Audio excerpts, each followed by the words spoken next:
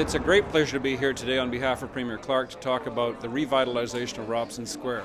It's already a lively part of Vancouver, but it can be even better, and we intend to make it a technology hub with training, with entrepreneurship, and with all of the kind of things that flow out of our exciting technology entrepreneurship sector.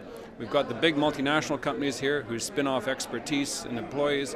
We're going to be boosting our technology sector by making this a real hub for entrepreneurship and training and investment. It's going to be great right here at Robson Square.